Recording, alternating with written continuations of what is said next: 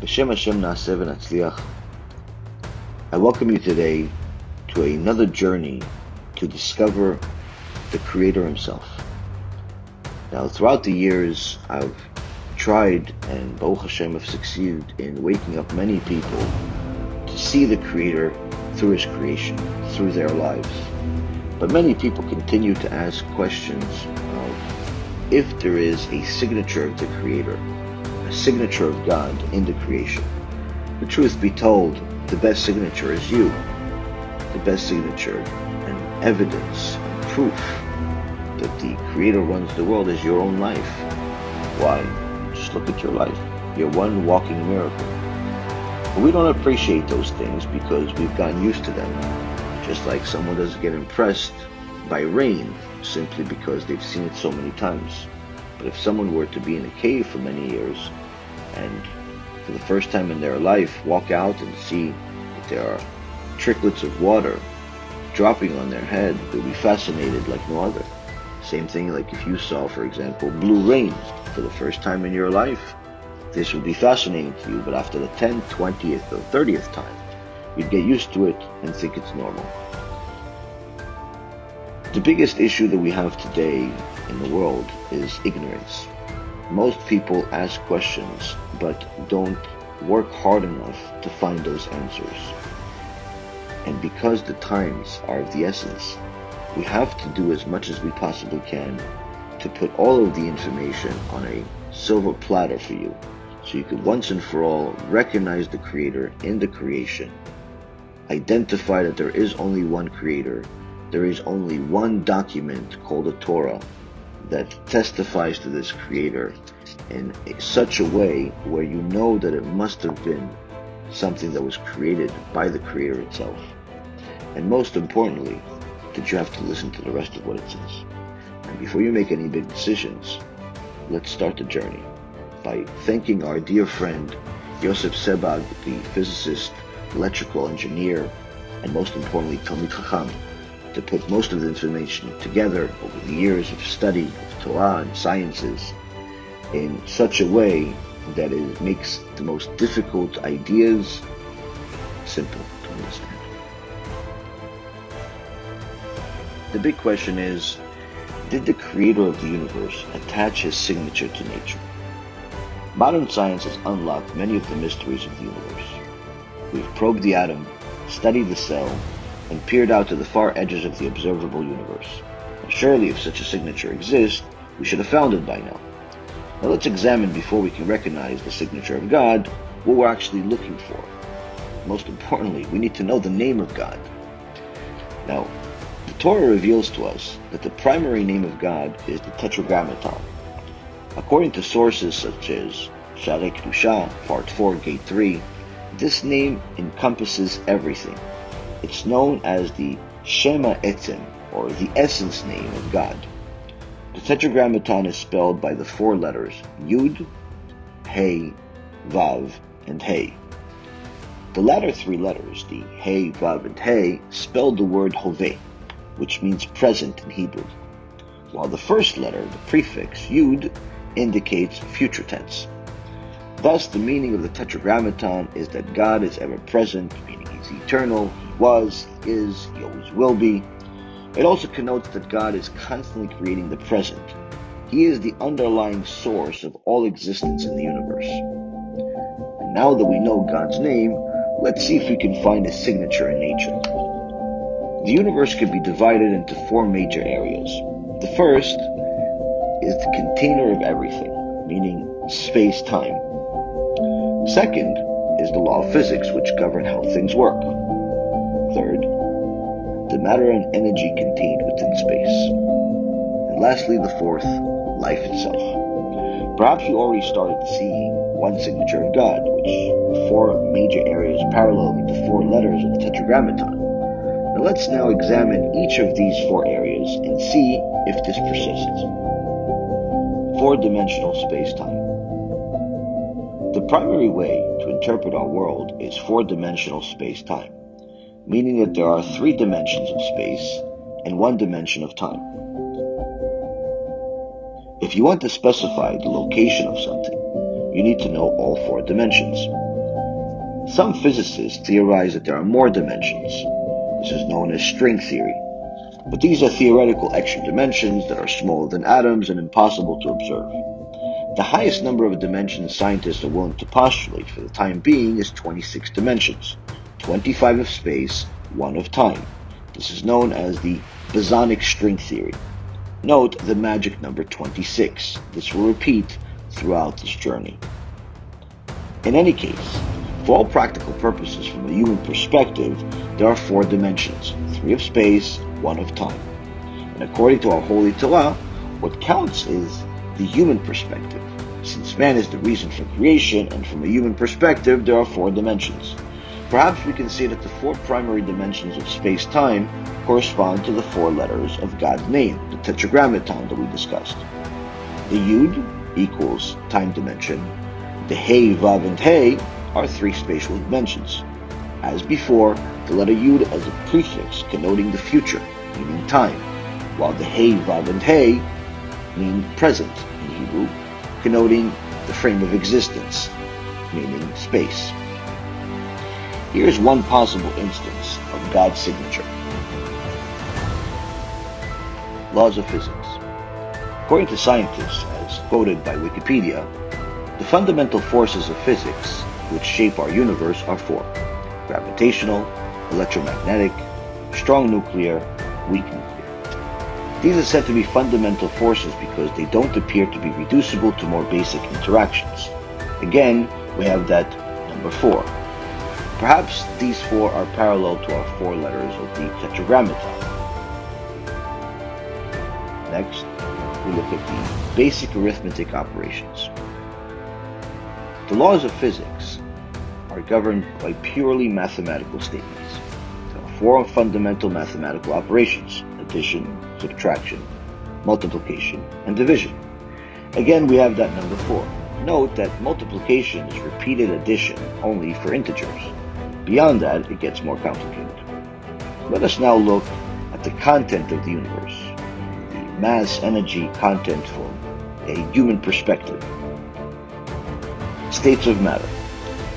Scientists quoted by Wikipedia say that 4 states of matter are observable in everyday life: solid, liquid, gas, and plasma, stars and lightning.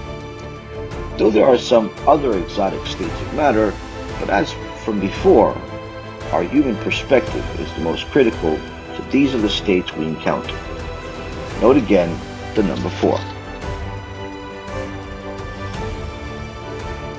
4 particles of matter energy. From a human perspective, the number of particles we encounter in our daily lives are 4. All matter we interact with is made up of atoms which differ only by a number of protons, electrons, and neutrons they contain. According to Wikipedia, the atom is the smallest unit of matter that has the properties of a chemical element. The 4th particle we encounter is the photon. So for example, a table or a computer contains protons, neutrons, and electrons, and we observe it visually through photons of light. So too for everything else on our planet. Granted, there are other particles inside protons, etc., but we don't encounter them in any way outside the protons. Thus, from our perspective, our human perspective, the number of particles we interact with are 4.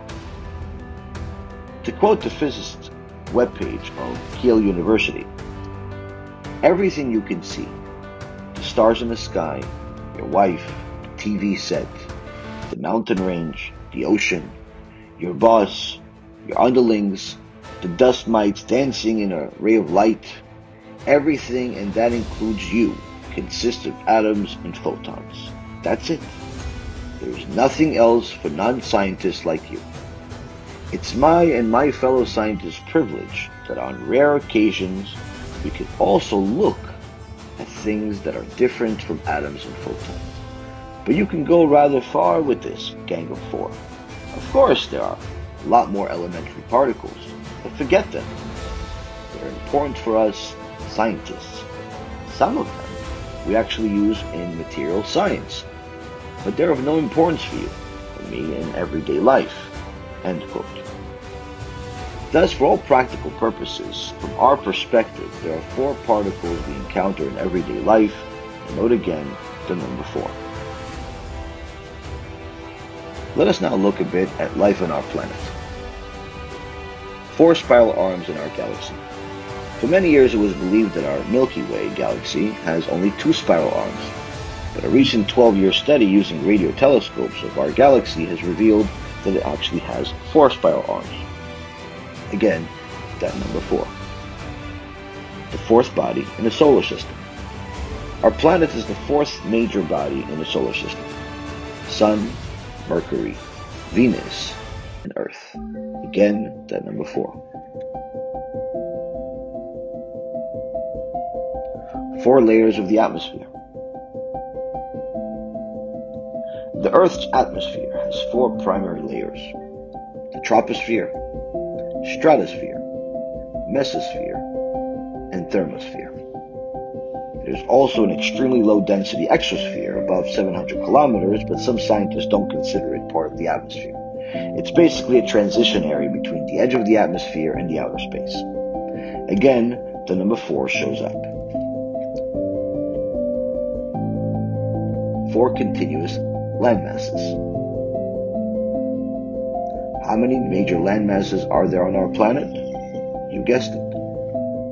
Wikipedia quoted here: a continuous area of land surrounded by ocean is called a landmass.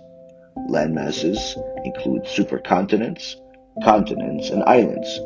There are 4 major continuous landmasses on Earth: Afro-Eurasia, the Americas, Antarctica, and Australia. End quote. 4 kingdoms.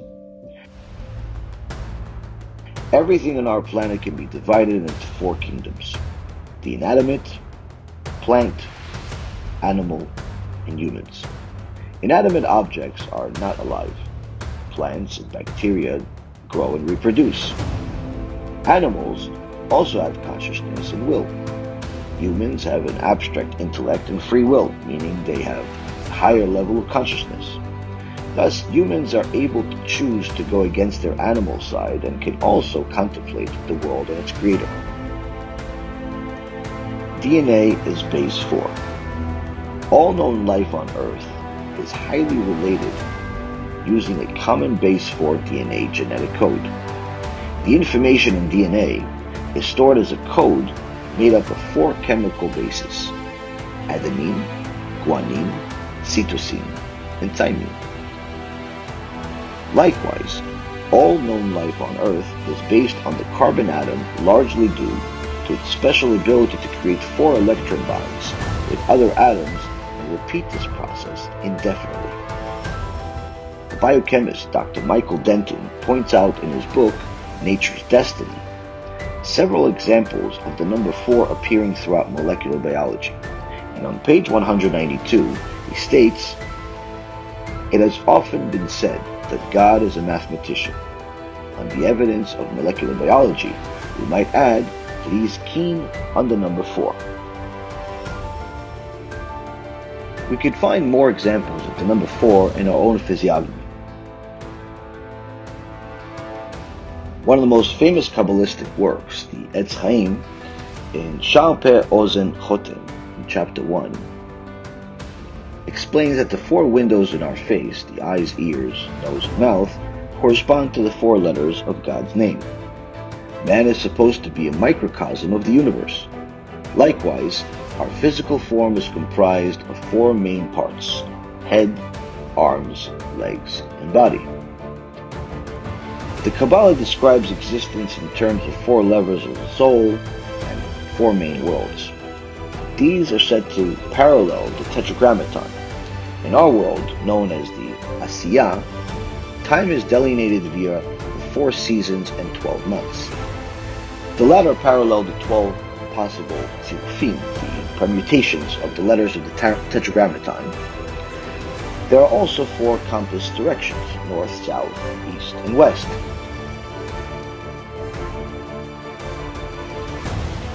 Axis of evil.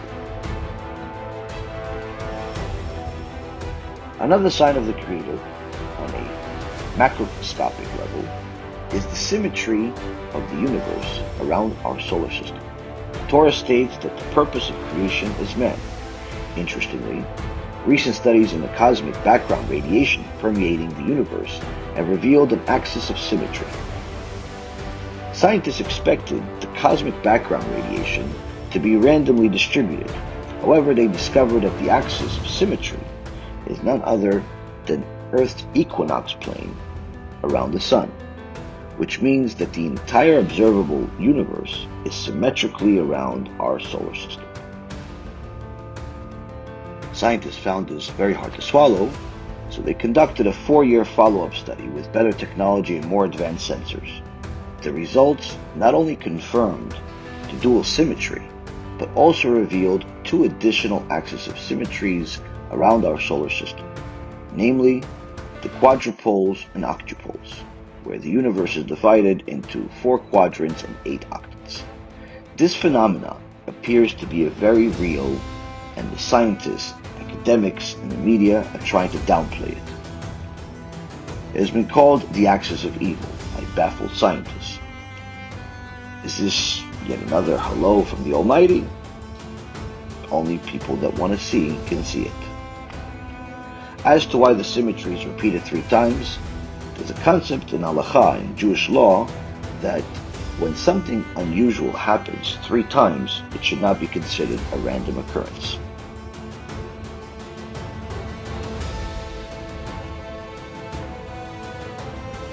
Now that we've seen many examples of the number 4, let us see if the gematria, or the numerical value of the tetragrammaton, appears in nature.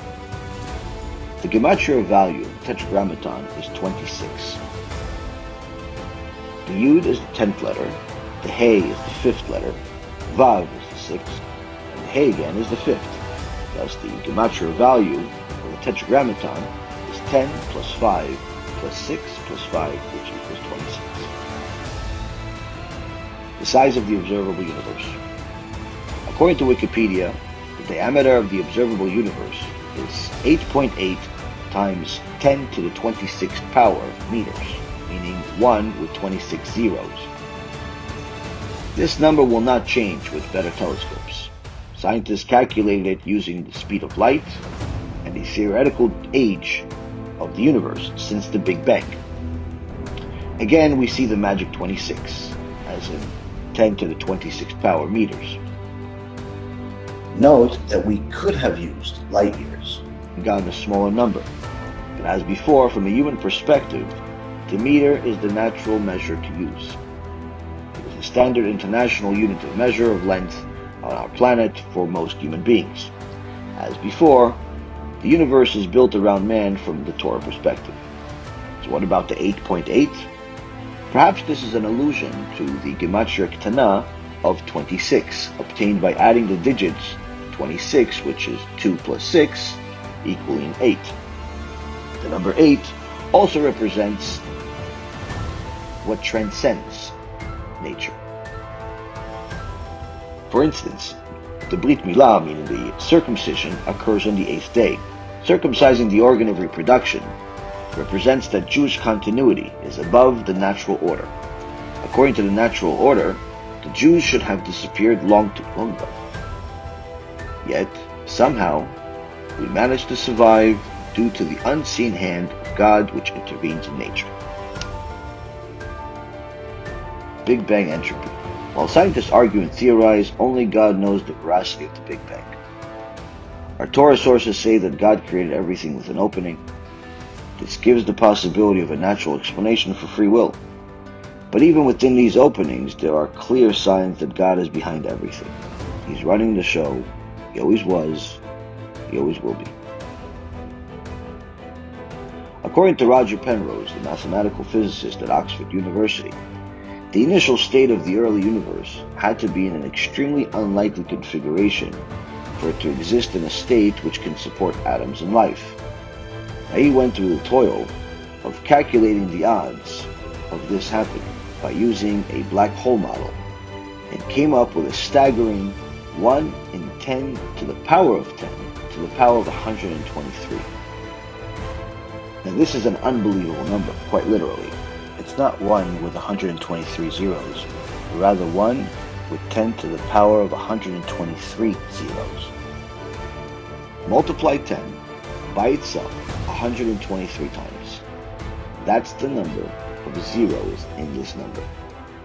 It's such a huge number that if you were to write it out in a normal form, it would fill out every single book, hard drive, and CD on the planet, and this would still not be enough. Penrose himself said that if you were to put a zero in every atom in the observable universe, it would still fall short of writing this number down. To get a feel for these odds, imagine a combination lock with not 4 numbers to crack, but rather 10 to the power of 123 numbers to crack. Good luck with that one. If we take another look at the number 10 to the power of 10 to the power of 123, we also see that 10 plus 10 plus 1 plus 2 plus 3 equals 26. This is the numerical value of the tetragrammaton: Yud, Hey, Vav, and Hey. Likewise, if we sum all the digits, 1 plus 0 plus 1 plus 0 plus 1 plus 2 plus 3 equals 8, which equals 2 plus 6, the gematria ketana of 26. Is this another hello from the Almighty? Another small little signature? The sun. The sun is the primary source of energy and heat for life on Earth. According to Wikipedia, it releases an estimated 3.8 times 10 to the power of 26 watts of energy in the form of light and other forms of radiation. The watt is the international standard of measure of power for most human beings on the planet. Note again the number 26 showing up in 10 to the power of 26 watts. The rotation of the sun to the same apparent position as viewed from Earth is 26.24 days, known as the synodic rotation. There are 26,000 years, this is rounded off, in the precession of the equinoxes, colloquially known as the Great Astronomical Year. The Sun is also 26,000 light years away from the supermassive black hole at the center of our galaxy, located at the longitudinal degree of 26 Sagittarius. 26 fundamental constants of the universe. The fundamental constants of the universe describe the strength of all of the forces, interactions, and physical properties of everything in our universe. These fundamental constants determine the structure of everything in our universe, from quarks, atoms, electron transitions, to galaxy clusters and stellar explosions. Alter any of these numbers even slightly, the universe would be radically different to us. Most likely, no life of any kind could possibly exist. How many fundamental constants are there? As of now, if we want to describe the universe as simply and completely as possible, it takes no less and no more than 26 dimensionless constants to get us there. 26 atomic elements in the human body. According to the webpage from the Arizona State University Biology Department, quote, of the elements found in the human body, 4 of them make up the largest percentage of our body weight, 96.2%. The 4 elements are oxygen, hydrogen, carbon, and nitrogen. On the right are the 11 common elements and their percentage of total body weight.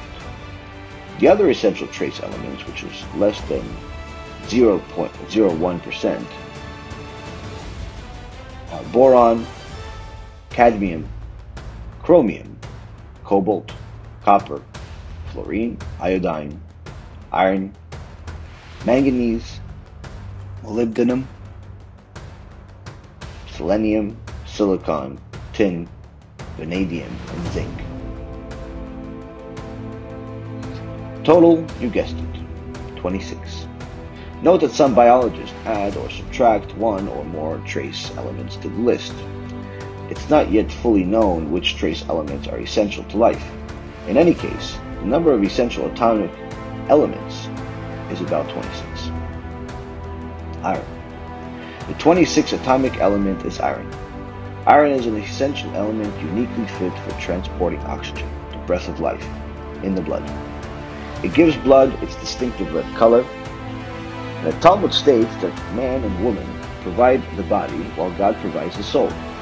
Perhaps this hints that the soul comes from 26, that is, from God. Interestingly, the human heart has 4 chambers.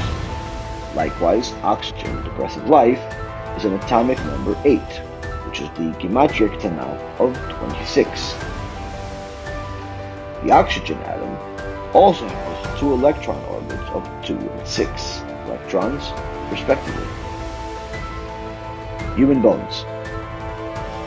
The human foot is a strong and complex mechanical structure containing 26 bones. A scientific study of 1,197 North American adult Caucasian males with a mean age of 35.5 years found that a man's foot length was 26.3 centimeters with a standard deviation of 1.2 centimeters. Interestingly, the number of bones in our adult bodies is 206, a hint to the 26. Thus, not only do we stand on 26, but it supports our bodies. God. The main English word for the Yud, Hey, Vav, and Hey is God. G, O, and D. G is the 7th letter, O is the 15th letter, and D is the 4th letter of the English alphabet. If you add these numbers, 7 plus 15 plus 4, 26. Are you surprised? Is this a coincidence yet again? The number pi. In mathematics, the most famous constant is the number pi, which is the ratio of the circumference of a circle divided by its diameter. Now, you probably remember it as one of the first calculations learned in school. And since pi goes on forever, we take the first 8 numbers and round it off. As before, 8 is the gematria ketana of the tetragrammaton. The first 8 numbers are 3.1415926. And rounding it off, we get pi, which is 3.141593. Now, if you add these numbers, 3 plus 1 plus 4 plus 1 plus 5 plus 9 plus 3, what do you get?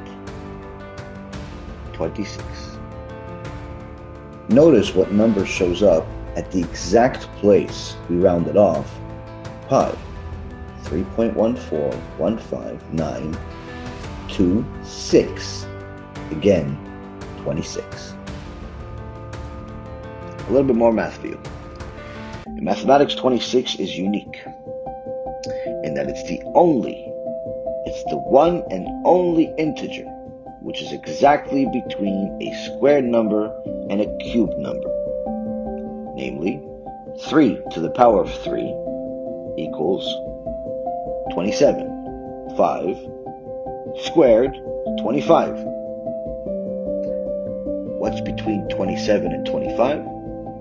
26. There's no other integer besides 26, which is exactly between a square and a cube.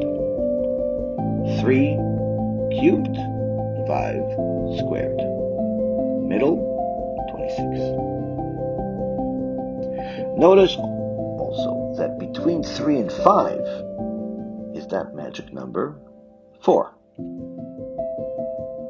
Interestingly, an article published on Discover by Anna Funk on October 27, 2020, says that the Earth is pulsating every 26 seconds and the scientists can't figure out why. Every 26 seconds, the Earth shakes. Not a lot, certainly not enough that you'd feel it, but just enough that the scientists on multiple continents get a measurable little blip on their detectors. Now, This has been information that's been documented since the early 1960s, with countless scientists trying to figure it out why.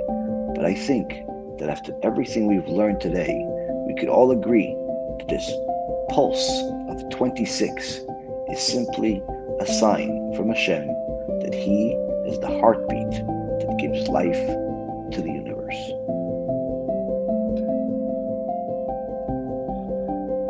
Final words. Note that this is not to say that we need any kind of signature to see God in nature. The divine wisdom is manifest in everything. Even the tiniest bacteria, even an atom, is an endless wonder and wellspring of bottomless wisdom to those who study it. Go and see how scientists are still unable to fully understand even the simplest bacteria. For more sources, and to see the original article, click at DafYomiReview.com/526. And no, the 26 at the end was not planned. Thank you again for going on this journey with me. May Hashem continue to bless you with more clarity, more understanding, and more willpower to do the will of the Creator as you want to do your will. And as it says in our Mishnah in Avot, if you make His will into your will, He will make your will into His will. May Hashem bless each and every single one of you with a long and prosperous life full of Torah, mitzvot, and gmilut chasadim. B'Shem Hashem Na'aseh v'Natzliach, we're very excited to offer you the new BeEzrat HaShem app 3.0. It's a newer, faster app full of Torah, lots of Kedusha by the shiurim that we do, myself, Rav Ephraim, Rav Chaim, where you'll have also newer features where you're able to use the app while you're using other applications on your phone. You'll be able to share the lectures directly from the app. You'll be able to donate online and support our Cube and our Torah work that we're doing. And the most exciting feature is that you'll be able to actually ask questions directly on the app and get answers from the rabbis directly from the app. This is something unprecedented, and Baruch Hashem will be able to offer it. Thank you again for all of your support. Check it out. Make sure you have the kosher Torah that will re-energize your neshama each and every single day. Kol tu b'chava atzlacha.